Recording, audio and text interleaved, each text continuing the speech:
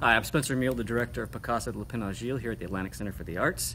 For those of you that aren't familiar with the show, it's a imaginary meeting between Pablo Picasso and Albert Einstein in 1904 before each of them become the man that they're known for. My name is Gaston. I am Albert Einstein.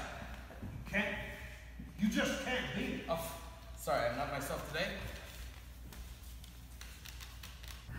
Over the course of an hour and 15 minutes, they discourse, they learn about each other, and they try to figure out what's more important in this world, art or science.